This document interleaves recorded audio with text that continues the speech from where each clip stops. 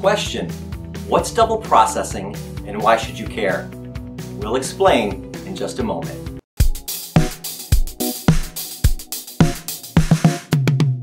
Hello and welcome everybody to this Monumental Insight. My name is Steven. I am the marketing manager here at Tecstone. Now, if you're not already familiar with the term double processing, by the end of this video, you're going to have yet another insight as to the quality Tecstone provides both its retailers and their families. Now, double processing is a multi-step method in which the granite gets sandblasted with lettering and design. To better explain this, we sat down with Mr. Lee Geiger. Lee is the production floor supervisor here at Tecstone. His background includes 4 years active military special operations. Thank you for your service, Mr. Geiger. Tecstone appreciates all our veterans.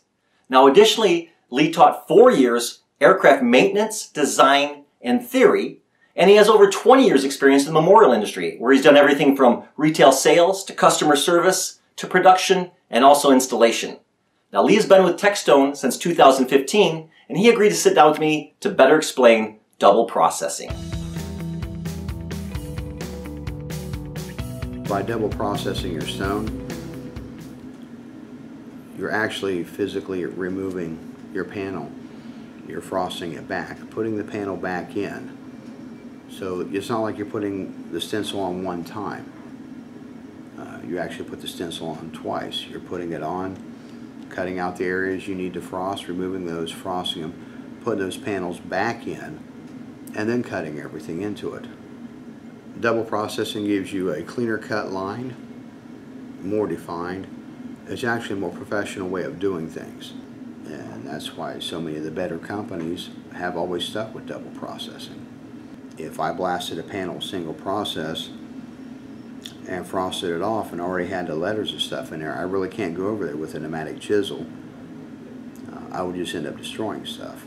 If you would double process it, you frost it off, and you can turn around and hand tool that panel prior to blasting it, put the stencil in, and have a hand tooled surface. There's so much you can do with it that you really can't do with a single process.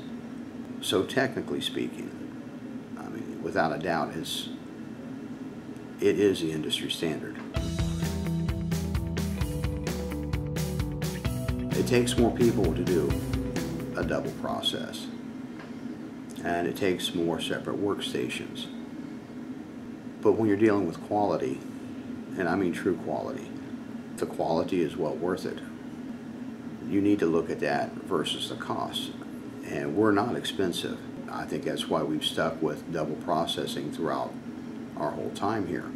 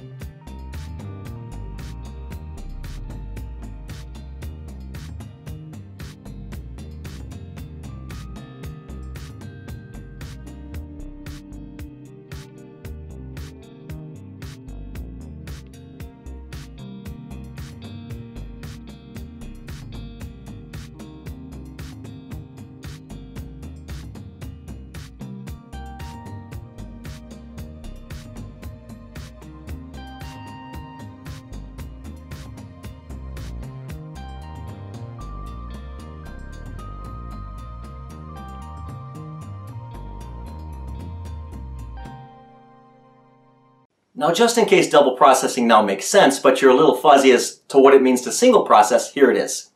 Single processing puts the stencil on once. They then pluck and remove all the deep cut V lines in the design and lettering, send it into the blast booth where they sandblast those deep lines. They then remove the stencil where the frosted panels are to be and go over it again. Now the abrasive can erode and abrade those crisp, fine lines that make up the letters and the design, and that is why Tecstone insists on doing double processing.